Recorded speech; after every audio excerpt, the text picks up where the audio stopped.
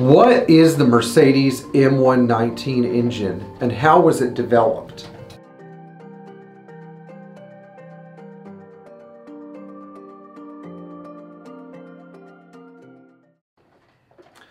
In 1990, Mercedes released a revolutionary V8 that signaled a new step forward for their product line. However, this new engine wasn't as revolutionary as you would think because the bottom end was basically a good old M117 capped with some brand new double overhead cam cylinder heads. Now, where on earth did Mercedes get this idea from?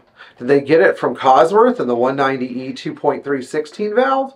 Maybe a little bit, because there are some similarities between this engine and, I don't know, maybe the AMG quad cam V8, but we're going to look at the similarities between the M119 engine, the 2.3 and 2.5 liter Cosworth engines, and we're going to go ahead and look at the M117 quad cam and how it contributed to the development of the M119 engine in terms of how similar the two are.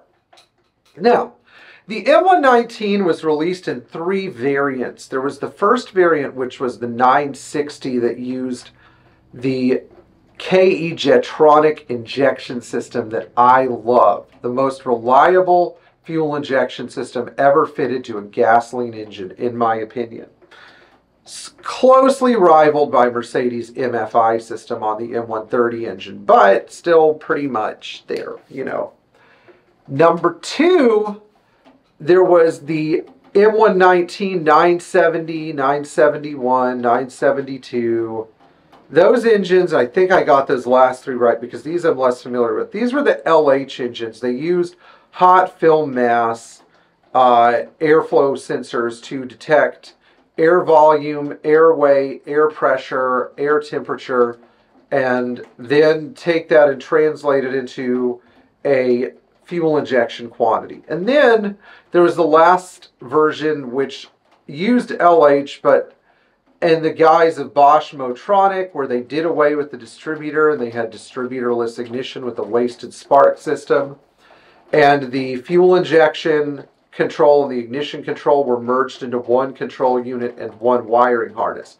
This was used on very late M119 engines, such as the S500, and was in production concurrently on the R129 until in '98 the M113 was installed in the R129, which reverted back to single overhead cams.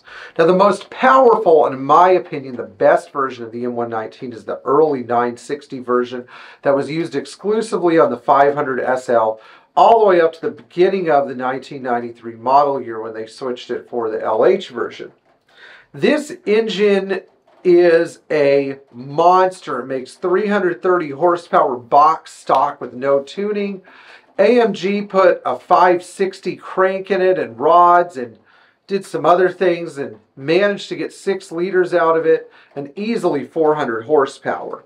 These engines are subtle sleeping giants. They really wake up around 3,500 to 4,000 RPM and will absolutely throw you back in your seat as you watch the tachometer climb well above 6,000 RPM and on to top speeds well above 150 miles an hour, like the engine isn't even trying. So these things are real monsters. I don't have a lot of great things to say about the durability of the 129 chassis.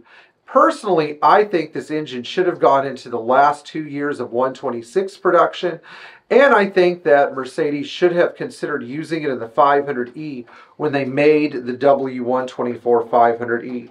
But alas, the only way to get one of these now is to build one, which can be done. Now, to underscore the similarity of how closely related the M117 and the M119 are, you can put an M117 timing cover on an M119 and use an M117 single distributor instead of the M119 dual distributors. You can also study the valve train in the M119, which again is a bucket tappet valve train, and look at the M117 quad cam and say, huh, I see a resemblance. Not only is there a resemblance, but if you look at the exhaust port sizes, the valve duration, or what they call the camshaft duration, the location of the spark plugs, the design of the combustion chambers, it starts to look vaguely familiar to an M117 quad cam.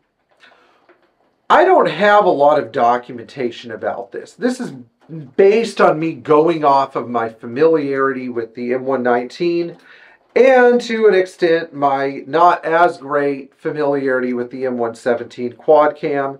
But I can tell you that there are some very obvious similarities that anybody could spot who's into these cars. You want to know more? Well, there is more.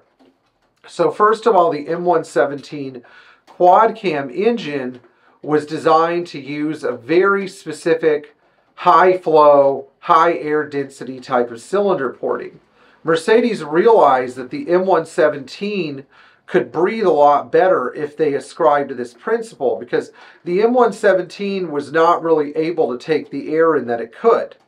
What we did learn was that the M119 and its intake were up to the challenge of getting enough air to the cylinder, and when you unlock the potential of the M117 by creating these special high lift, very long port cylinder heads, the engine really wakes up and becomes a 300 horsepower monster, just like the 10-to-1 compression cars were, but much easier with no struggling whatsoever.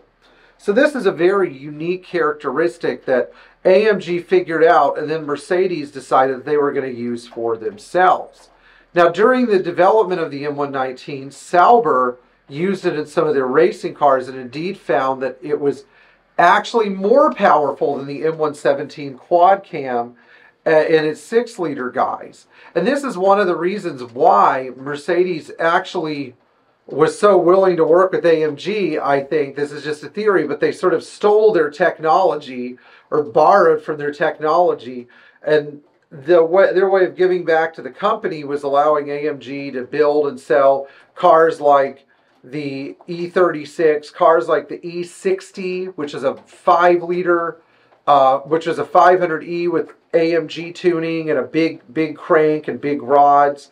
Cars like the G500, which was still an 500GE, which was still an M117 engine.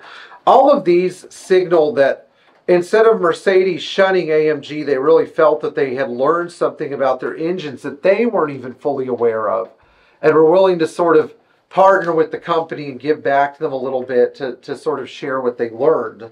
And so out of this M119 engine was how we sort of got the partnership between AMG and Mercedes. Anyway, if you enjoyed this video, please like, share, and subscribe, and tap the bell for notifications. I hope you have a great new year and a great Christmas, if that's your thing, and a great rest of your holiday season. And if you guys are up for it, you know, I would love to start off the new year by doing more AMG content. So if you want more of that content, just let me know. Thank you so much.